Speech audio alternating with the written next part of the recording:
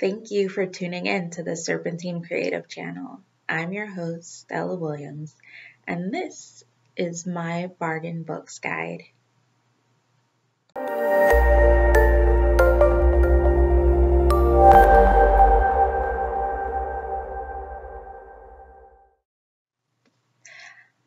Hi again, I'm your host, Stella Williams, paranormal romance author. I'm not just an author, I'm a reader, and if you're anything like me and you like owning lots of books, it can be really taxing on your wallet. So that's why I created this video to show you where I get my quality books on the cheap. So the first place is a place that everybody knows, the library. And not just to check out books that you have to return. Most libraries have a small section of books that are either free or for sale that are just a little bit older, maybe don't get checked out as much, but they're downsizing their collection and these books just didn't make the cut for whatever reason. So you can get books at a good price. You know that they're in excellent quality because they're coming from your library and they have standards, let me tell you. And bonus, that the money spent, if they're paid books, goes towards your library programs and buying new books for your collections. An example is I have this book here, The Raven Warrior, that I got from my library. It was like $2. It still has library tags in it. It's nice hardcover, not too much damage. It is missing the jacket cover, but other than that, it's pretty good, don't you think?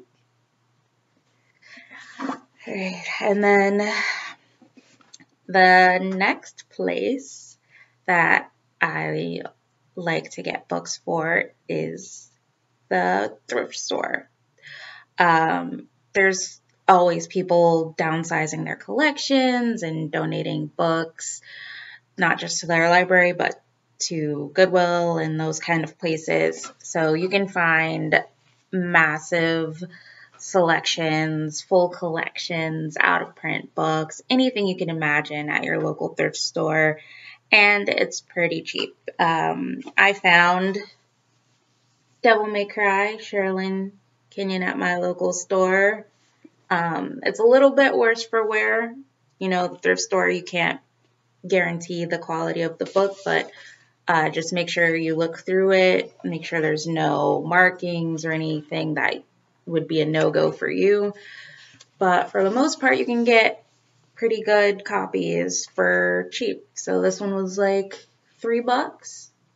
So if you're keeping a total, that's 2 books, hardcover, good condition, $5.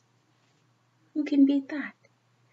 And last but certainly not least, my all-time favorite place to find books is the dollar store. Not many people know that you can get books from the dollar store, but you can. I don't know if all dollar stores carry books. I know the ones in my area do, and where my parents live, when I go visit them, I check out their dollar store and they have books. But who can beat brand new books for $1? And I have lots of them from the dollar store. So I got this one, Jeanette Grey, 7 Nights of Surrender, paperback, brand new, $1.